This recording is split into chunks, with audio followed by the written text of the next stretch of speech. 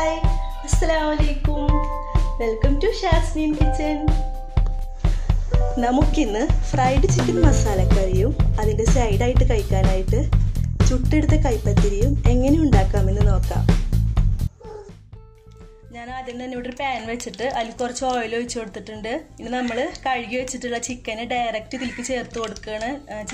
ചിക്കനുമ്പോൾ നമ്മൾ മസാല ഒന്നും തന്നെ ചേർത്തിട്ടില്ല. ഡയറക്റ്റായിട്ട് നമ്മൾ ഈ ചിക്കൻ ഇതിലേക്ക് ചേർത്ത് കൊടുക്കുക ഓയിലൊന്ന് ചൂടായി വരുമ്പോൾ. ചെറുതായിട്ട് ഒന്ന് അങ്ങോട്ടും ഇങ്ങോട്ടും ഇളക്കി കൊടുക്കുക. ഇളക്കി കൊടുത്തതിന് ശേഷം ഒന്ന് മൂടി വെച്ചിട്ട് ഒരു 5 മിനിറ്റ് ഒന്ന് ഇത് ഫ്രൈ ചെയ്തെടുക്കാം കേട്ടോ.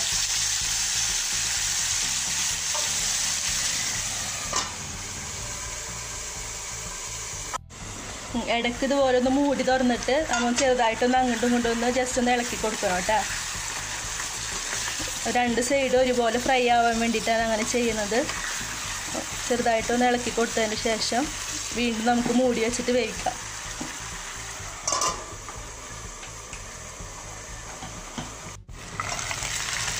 ഇപ്പം നമ്മുടെ ചിക്കൻ ഇവിടെ ഫ്രൈ ആയി വന്നിട്ടുണ്ട്. ഇനി നമുക്കിത് വേറൊരു പാത്രത്തിലേക്ക് കോരിയെടുക്കാം കേട്ടോ.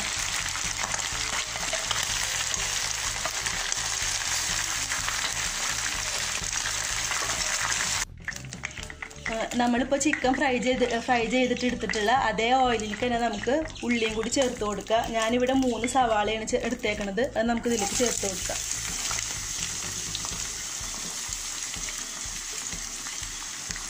നന്നായിട്ടൊന്ന് ഇളക്കി കൊടുക്കുക. ഇതിലേക്ക് ഞാൻ കുറച്ച് ഉപ്പിട്ട് കൊടുക്കുന്നുണ്ട് കേട്ടോ, പെട്ടെന്ന് വഴന്ന് കിട്ടാൻ വേണ്ടിയിട്ട്.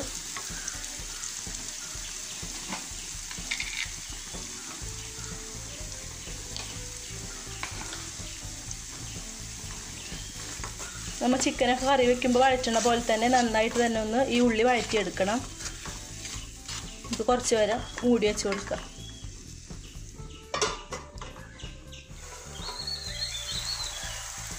അപ്പം നമ്മുടെ ഉള്ളി ഇവിടെ നന്നായിട്ട് ശരിയായിട്ട് വന്നിട്ടുണ്ട്, നന്നായി വഴന്ന് വന്നിട്ടുണ്ട്. ഇനി ഇതിലേക്ക് നമുക്ക് 2 ടീസ്പൂൺ ഇഞ്ചി വെളുത്തുള്ളി പേസ്റ്റ് ചേർത്ത് കൊടുക്കാം. എന്നിട്ട് നന്നായിട്ട് തന്നെ ഒന്ന് ഇളക്കി കൊടുക്കുക. ആ ഒരു ഇഞ്ചിയുടെയും വെളുത്തുള്ളിയുടെയും പച്ചമണം മാറുന്ന വരെ നന്നായി തന്നെ ഒന്ന് ഇതിൽ ഇളക്കി കൊടുക്കുക. ഇനി നമുക്കിതിലേക്ക് ഞാനിവിടെ 4 പച്ചമുളകാണ് എടുത്തേക്കണത്. അത് ചേർത്ത് കൊടുക്കുക. നീളത്തിലാണ് അരിഞ്ഞേക്കണത്. അത് ചേർത്തിട്ട് നന്നായി തന്നെ ഒന്ന് ഇളക്കി കൊടുക്കുക. അതിൻ്റെ കൂടെ കുറച്ച് കറിവേപ്പിലയും കൂടി ചേർത്ത് കൊടുക്കുന്നുണ്ട്. ഇത് നന്നായിട്ടൊന്ന് ഇളക്കി കൊടുക്കുക. ഇനി ഇതിലേക്ക് നമുക്ക് ഒരു 1/2 ടീസ്പൂൺ മഞ്ഞൾപ്പൊടി ചേർത്ത് കൊടുക്കുന്നുണ്ട്. ഇതുപോലെ ഒന്ന് ഇളക്കി കൊടുക്കുക.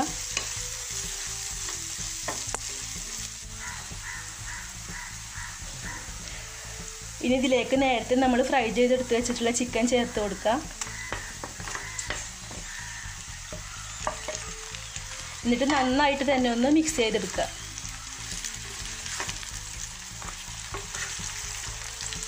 ഇപ്പം നമ്മുടെ ചിക്കനും അതുപോലെ ആ ഉള്ളിയൊക്കെ ആയിട്ട് നന്നായിട്ട് മിക്സായി വന്നിട്ടുണ്ട്. ഇനി അതിലേക്ക് നമുക്ക് സ്പൈസസുകൾ ചേർത്ത് കൊടുക്കാം. ഞാനിവിടെ 2.5 ടീസ്പൂൺ മല്ലിപ്പൊടി, 1/2 teaspoon garam masala, 1/2 teaspoon pepper powder, 1.5 teaspoon മുളക് പൊടി, അതുപോലെ 1/2 ടീസ്പൂൺ നല്ല ജീരകം ചതച്ചതാണ് എടുത്തേക്കുന്നത്. അത് നമുക്കിതിലേക്ക് ചേർത്ത് കൊടുക്കാം.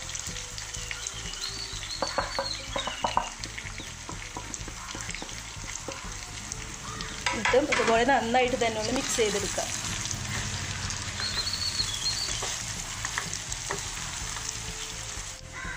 ഇപ്പം നമ്മൾ ചേർത്ത് കൊടുത്തിട്ടുള്ള എല്ലാ പൊടികളും ചിക്കനിൽ നന്നായിട്ട് മിക്സായി വന്നിട്ടുണ്ട്. നല്ലൊരു സ്മെല്ല് വരുന്നുണ്ട്. ഇനി നമുക്കിതിലേക്ക് ഞാനിവിടെ 2 തക്കാളി ചെറുതായി അരിഞ്ഞത് വെച്ചിട്ടുണ്ട്. അത് നമുക്കിതിലേക്ക് ചേർത്ത് കൊടുത്തിട്ട് ഇത് നന്നായിട്ട് തന്നെ ഒന്ന് മിക്സ് ചെയ്തെടുക്കാം.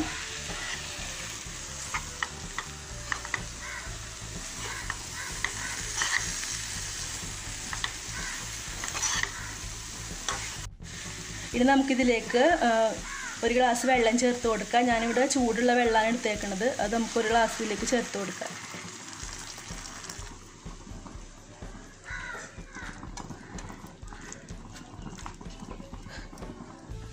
നന്നായി മിക്സ് ചെയ്ത് കൊടുത്തിട്ട് 5 മിനിറ്റ് ഒന്ന് അടച്ച് വെച്ചിട്ട് വേവിച്ചെടുക്കാം.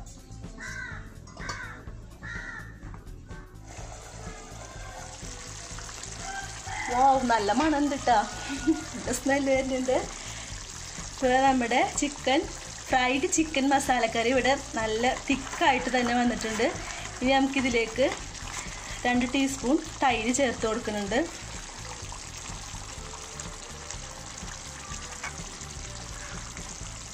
എന്നിട്ട് നന്നായിട്ട് തന്നെ ഒന്ന് മിക്സ് ചെയ്ത് കൊടുക്കുക തൈര് ചേർത്തതിന് ശേഷം.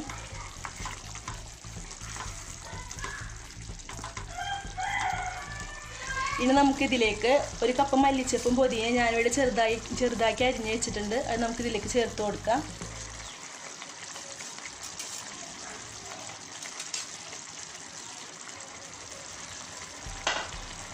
ഇത് നന്നായിട്ട് തന്നെ ഒന്ന് ഇളക്കി കൊടുക്കുക.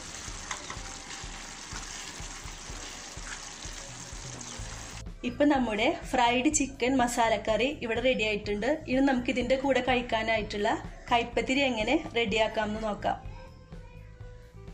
ആദ്യം തന്നെ നമുക്ക് കൈപ്പത്തിരി വാട്ടാൻ ആവശ്യമായിട്ടുള്ള വെള്ളം ഞാൻ വെച്ചിട്ടുണ്ട്. ഞാനിവിടെ 5 ഗ്ലാസ് പൊടിയാണ് എടുത്തേക്കുന്നത്.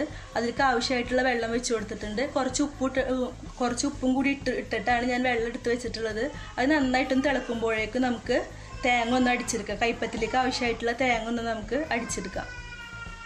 അതിനുവേണ്ടി ഞാനിവിടെ 1 തേങ്ങയാണ് എടുത്തേക്കുന്നത്. നമ്മൾ ഇതുകൊണ്ട് തന്നെ പാലും എടുക്കുന്നുണ്ട്. നിങ്ങൾക്ക് വേണമെങ്കിൽ പാല് വേണ്ടാണ്ട് ഡയറക്റ്റ് ഈ തേങ്ങ കൈപ്പത്തിലേക്ക് ചേർത്ത് കൊടുത്തിട്ട് അങ്ങനെ ഉണ്ടാക്കാം. ഞാനിവിടെ അങ്ങനെ ചെയ്യണില്ല. ഞാനിത് 1 തേങ്ങയും അതുപോലെ 2 ചുവന്നുള്ളി, അതുപോലെ 1 ടീസ്പൂൺ പെരിഞ്ജീരകം ഇട്ടിട്ട് നന്നായി അടിച്ചിട്ട് നമ്മളതിൻ്റെ പീരയാണ് നമ്മൾ ഈ കൈപ്പത്തിലേക്ക് ചേർത്ത് കൊടുക്കുന്നത്. അപ്പോൾ നമുക്ക് അതിന് വേണ്ടി ഇതൊന്ന് അടിച്ചെടുക്കാം. ഇപ്പം നമ്മുടെ തേങ്ങ ഇവിടെ നന്നായി അടിച്ചെടുത്തിട്ടുണ്ട്. ഇനി നമുക്ക് അതിൻ്റെ പാല് മാറ്റാം കേട്ടോ. ഒരു അരിപ്പ വെച്ചിട്ട് ഞാൻ അതിൻ്റെ പാല് മാറ്റിയെടുക്കുന്നുണ്ട്.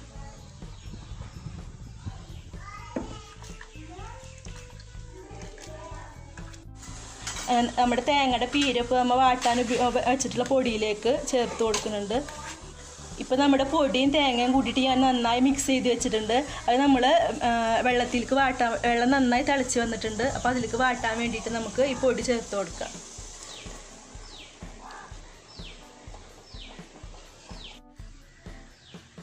ഇപ്പം നമ്മുടെ പൊടി നന്നായി വാട്ടി പൊടിയും തേങ്ങയും കൂട്ടിയിട്ട് നന്നായി വാട്ടി എടുത്തിട്ട് ഇതുപോലൊരു താലയിലേക്ക് ഇട്ട് കൊടുത്തിട്ടുണ്ട്.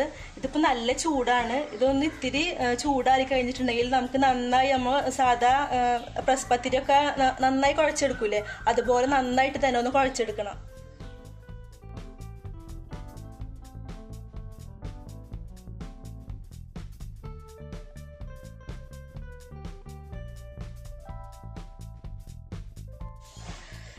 ഇതുപോലെ ഇവിടെ ഞാൻ നന്നായി കുഴച്ചെടുത്തിട്ടുണ്ട്. ഇനി നമുക്കിത് ആവശ്യത്തിനുള്ള വലിപ്പത്തിലുള്ള ഓരോ ബോളാക്കി വെക്കാം. ആദ്യം ഇപ്പോൾ നമ്മൾ ഈ കൈപ്പത്തിരി എന്ന് പറയുന്നത് ഒരെണ്ണം തന്നെ കഴിച്ചാൽ മതിയാവും.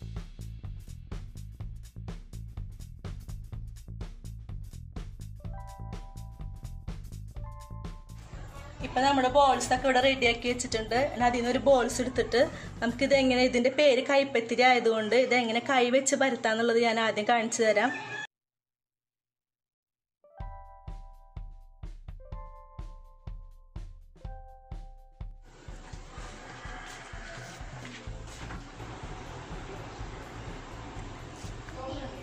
ഇതുപോലെ ഓരോ സൈഡ് ഇങ്ങനെ നല്ല ഷേപ്പിലാക്കി കൊടുക്കണം.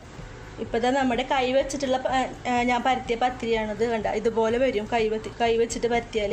ഇനി നിങ്ങൾക്ക് ഇത് കൈ വെച്ച് പരത്താൻ അറിയില്ല എന്നുണ്ടെങ്കിൽ കവറിൽ വെച്ച് പരത്തിയാലും ഇതുപോലെ തന്നെ നിങ്ങൾക്ക് ഈ കട്ടിയിൽ തന്നെ നിങ്ങൾക്ക് കിട്ടും. അപ്പോൾ ഞാൻ എങ്ങനെ കവറിൽ പരത്തുക എന്നുള്ളത് കാണിച്ചു തരാം. കൈ വെച്ചിട്ട് പരത്താൻ അറിയാത്തവർക്ക് കവർ വെച്ചിട്ട് എങ്ങനെ പരത്തുക എന്നുള്ളത് കാണിച്ചു തരാം. ഈസിയാണ്. ആദ്യം ഇതുപോലെ ഒന്ന് ഇങ്ങനെ പ്രസ് ചെയ്ത് ഇങ്ങനെ കൊടുക്കുക. ഇടയ്ക്ക് നമ്മളെ കൈയൊന്ന് നനച്ച് കൊടുക്കണം കേട്ടോ. ഇതുപോലെ ഇങ്ങനെ വലുതാക്കി കൊണ്ടുവരിക. എല്ലാ ഭാഗവും ഒരുപോലെ തന്നെ ആക്കുക. ഒരു ഭാഗം കട്ടിയായിട്ടും ഒരു ഭാഗം കട്ടി കുറഞ്ഞിട്ടിരിക്കാൻ പാടില്ല. എല്ലാ ഭാഗവും ഒരേ കട്ടിയിൽ തന്നെ അങ്ങനെ കൊണ്ടുവരണം കേട്ടോ.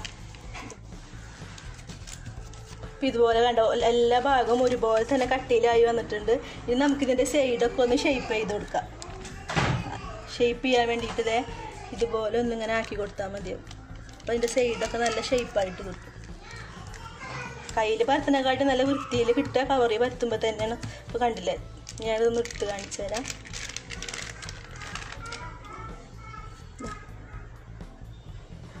കവർ വെച്ചിട്ട് പരത്തി പത്തിരിയാണിത്. നമുക്കിതുപോലെ എല്ലാ പത്തിരിയും പരത്തിയെടുക്കാം കേട്ടോ. ഇനി നമ്മൾ കൈപ്പത്തിരി ചുടാനായിട്ട് ചട്ടി വെച്ച് കൊടുത്തിട്ടുണ്ട്. നമ്മളിത് അടപ്പിലാണ് ചുട്ടെടുക്കുന്നത്. ഗ്യാസിൽ ചുടുന്നേക്കാളും ടേസ്റ്റ് അടപ്പിൽ ചുട്ടെടുക്കുമ്പോഴാണ്. ഗ്യാസിൽ നിങ്ങൾക്കിത് ചുടാം, പക്ഷെ അടപ്പിൽ ചുട്ടെടുക്കുമ്പോൾ ഒരു പ്രത്യേക ടേസ്റ്റാണ്. അപ്പം ഞാനിവിടെ അടപ്പിലാണ് ചുടുന്നത്. അപ്പം ആദ്യം ഒന്ന് കാണിച്ചു തരാം കേട്ടോ. അതുപോലെ പത്തിരി ഒന്ന് ഇട്ട് കൊടുക്കുക. ഇട്ട് കൊടുത്തിട്ട് ജസ്റ്റ് ഒരു 2 മിനിറ്റ് വേണ്ട, 1 മിനിറ്റ് കഴിഞ്ഞിട്ടുണ്ടെങ്കിൽ നിങ്ങൾ മറിച്ചിട്ട് കൊടുക്കണം. നന്നായിട്ട് ആ ഒരു സൈഡ് മൊരിയണേക്കാളും മുന്നേ തന്നെ ഇതൊന്ന് തിരിച്ചിട്ട് കൊടുക്കുക. ഇതുപോലെ ആയി വരുമ്പോൾ ഒന്ന് തിരിച്ചിട്ട് കൊടുത്തിട്ട് ഈ സൈഡ് നന്നായിട്ടൊന്ന് മൊരിഞ്ഞ് കിട്ടണം. അതുവരെ ഒന്ന് വെയിറ്റ് ചെയ്യാം. ഇപ്പം നമ്മുടെ ഇപ്പുറത്തെ സൈഡ് ആയിട്ടുണ്ട്. ഇതുപോലെ ആയി വരും. ചെറിയൊരു ഉയർച്ച പോലെ കാണാം. അത് നിങ്ങൾ പെട്ടെന്ന് തന്നെ താത്തരുത്. കുറച്ച് നേരം ഒന്ന് ചൂട് കൊള്ളിച്ചതിൻ്റെ ശേഷം ഈ നമ്മൾ ചട്ടകം വെച്ചിട്ട് ചെറുതായിട്ട് ഇതുപോലെ ഇങ്ങനെ മെല്ലെ ഇങ്ങനെ താത്തി കൊടുക്കണം. അപ്പോഴാണ് ഇങ്ങനെ ഒരു 2 ലെയറായിട്ട് കിട്ടും പത്തിരി. അപ്പോൾ പെട്ടെന്ന് തന്നെ താത്തുകയാണെങ്കിൽ ഒരു കട്ടിയുള്ള പത്തിരി പോലെ ആവും. ഇതുപോലെ ഇങ്ങനെ മെല്ലെ ഈ ചട്ടകം വെച്ചിട്ട് ഇങ്ങനെ മെല്ലെ ഇങ്ങനെ പ്രസ് ചെയ്ത് ഇങ്ങനെ കൊടുക്കുകയാണെങ്കിൽ ചെറുതായിട്ട് ഈ പൊള്ള പോലെ ഇങ്ങനെ വരും. പ്രസ് ചെയ്തിട്ട് ഫുള്ളായിട്ട് ഇങ്ങനെ താത്തി കൊടുക്കുക. ഉള്ളിൽ നമ്മളിപ്പോൾ ഇത് ചുട്ട് വെച്ചിട്ട് തേങ്ങാപ്പാൽ വെച്ചിട്ടുണ്ടെങ്കിൽ 2 ലെയറായിട്ട് ഇങ്ങനെ കിട്ടും. അല്ലെങ്കിൽ ഒരു ഒറ്റ പത്തിരി പോലെ കിട്ടുള്ളൂ.